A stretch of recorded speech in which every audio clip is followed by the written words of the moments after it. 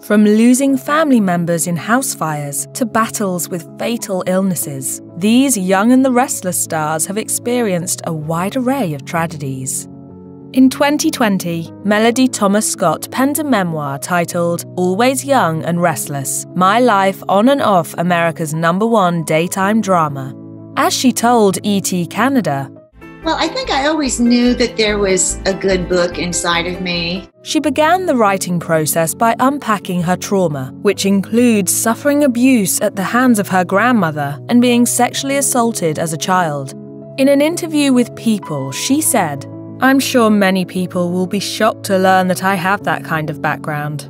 Understandably, revisiting particular pieces of her childhood while putting the memoir together was difficult, and there were moments where she was hit with waves of panic. She elaborated, "That was my brain's way of letting me know I was not ready to put it on paper yet." She continues to work on healing, acknowledging that it's a long, not necessarily linear process. As she said in an interview with Variety, "I thought that I'd worked through it all, with all of the years of therapy and medication and everything, but as I learned very quickly when I first sat down, no." In the aforementioned People interview, she said she hopes sharing her experiences with the world helps out other abuse survivors. 4 years prior to Kristoff St. John's death, his son Julian St. John died by suicide. The 24-year-old artist had been struggling with mental health issues for some time. He was pronounced dead on November 23, 2014, after being found unconscious in a bathroom. His mother wrote on Score Sports, "Our son was the light of our lives, an artist with a beautiful mind and spirit." Eric Braeden, who's played the role of Victor Newman on The Young and the Restless since 1980, told People that Julian's death wasn't something Kristoff really talked about with his co-stars. He said, "I think we all sort of tiptoed around what obviously weighed most heavily on his heart and his soul, and that is the death of his son. How do you discuss something so fundamentally tragic as that with even a friend? You don't want to touch that wound." In February 2019, Kristoff's acting industry friends paid him a visit, only to find him unresponsive. He died at his home in Woodland Hills, Los Angeles. His death was reported as an accident, citing heart disease as the cause. The soap opera paid a tribute to Kristoff St. John on his final appearance and honoured him with a special storyline.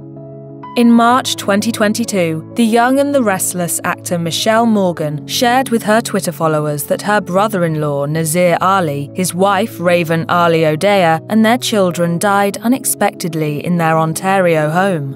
The fire erupted in the house at 2 a.m. Brampton Fire Chief Bill Boyes told Brampton Guardian, "Our firefighters, when they responded, they were here quickly. They were met with heavy smoke and flames coming from the front of the building and back of the building." Additional occupants of the Ali residence were rescued from the raging blaze. As noted in the Canadian press, Ali O'Dea's mother died some days later from injuries sustained in the fire. In April 2022, Morgan posted on Instagram to thank those who had been there for her family in the wake of the tragedy. She wrote, "My family has been through the unimaginable, and yet we stand, never forgetting our loved ones, but looking to a future filled with their light and love." On a 2021 episode of Maurice Benard's State of Mind podcast, the Young and the Restless actor Christian LeBlanc opened up about his family and his mental health. In 2003, his mother died from cancer. LeBlanc shared that he's long been an advocate for mental health and making it more of a priority, but noted that it wasn't until he was struggling with the grief related to this loss that he decided to take on his own mental well-being. He said, "But I think there's such a sense of shame that we're just coming out of for mental health." Another personal tragedy that shaped LeBlanc was the death of one of his 7 siblings. On State of Mind, the actor shared that one of his brothers died from complications related to AIDS, noting the stigma and lack of support his brother, and so many others, experienced.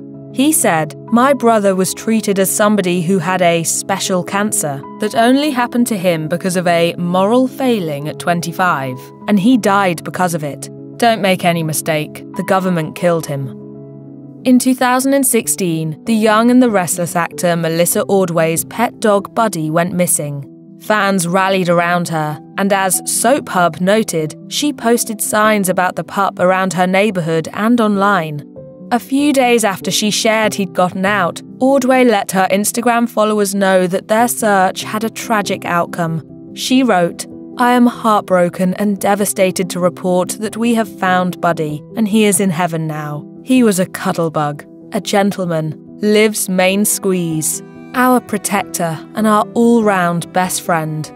5 years later, Ordway lost yet another fur baby, Riley, who'd been in her family for 16 years. She shared pictures of their happy memories through the years, including snaps they'd taken while going for a bike ride, celebrating Christmas, and hanging out in bed. She shared that Riley had won her over from the very first time they met. Ordway wrote of her beloved dog, "Thank you for being an angel here on earth. Now you're amongst all the angels in heaven. I know you're playing with your brothers and running after a soccer ball. I love you."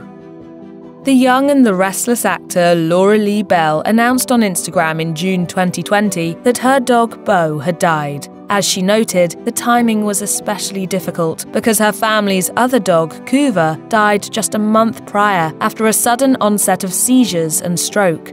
When Coover died in late April 2020, Bell wrote, "He was a dog that would see you walking toward a couch or the bed and adjust to make sure there was room for you." Understandably, losing 2 dogs within a matter of weeks was hard on Belle, but she tried to find some level of peace in her grief.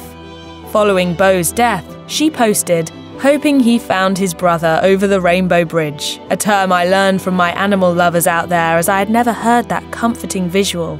She also noted Bo's connection to Chelsea, another of their Labradors.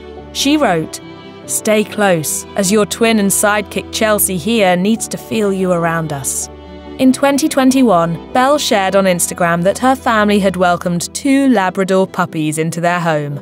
Raising a puppy, let alone 2, comes with a set of challenges, but as she made clear in her hashtag set, she was more than okay with those challenges. In an April 2022 post, Belle shared a snapshot of her young pups with Chelsea. She wrote, "Our life enhancers but butt kickers." In October 2019, Tricia Cast's husband, musician Bat McGrath, died of cancer. The then 73-year-old McGrath was diagnosed with colon cancer the previous December. Following his diagnosis, he told local ABC affiliate 13WHAM that he opted out of treatment because he didn't think it was worth spending the end of his life that way. When telling his children of his decision, he reassured them. "I want you to understand that I have had the most wonderful life. There's nothing that I've missed." According to WXXI News, McGrath continued to make and release music following his diagnosis, and he held performances in Rochester, New York, a place that was close to his heart, as it was the city where his band, the Showstoppers, got their start. His final show at Rochester's Lyric Theatre sold out. Per the Democrat and Chronicle, he brought Cast up on the stage at the end of the performance. Cast told City newspaper that it meant a lot to her and McGrath, that he had the opportunity to spend his final year making and playing music. She said, "I am super grateful, and that gratitude is real, undeniable, and it helps." While they both had come to terms with the reality of McGrath's prognosis, his death was in no way easy on Cast. In the aforementioned interview with City newspaper, she said, "I could not begin to find the words. I'm on the healing path, but it's hard." After 40 years together, the Young and the Restless veteran Jess Walton's husband, John James, died. In 2018, James underwent surgery to have a cancerous tumour removed, and the procedure was a success. In a May 2021 Instagram post, Walton shared that her husband's cancer had returned. She wrote, "John has loved, protected and supported me, our family, and our country all these years, and he has constantly helped those around him, both at home and all over the world." 3 months after the post went up, James died. Following her husband's death, Walton shared with her Instagram followers that she and their children took care of James up until his death, which was a bittersweet experience. She wrote, For us to be able to devote ourselves to him in his home with all that entails and give him love and care and comfort from the people he loves the most was our honor. Walton noted that he not only was a pillar of support in their family, but helped so many others. In the 1980s, James founded the Grief Recovery Institute, an organization dedicated to assisting people as they move through grief. Walton continues to celebrate James on Instagram, sharing photos of her late husband regularly. In December 2021, for example, she posted a snapshot from the day they became husband and wife. She wrote, "Wherever you are, my angel, thank you for it all. I'm kissing you in my heart." If you or someone you know is struggling with mental health, please contact the Crisis Text Line by texting HOME to 741 741. Call the National Alliance on Mental Illness helpline at 1-800-950-NAMI 6264 or visit the National Institute of Mental Health website.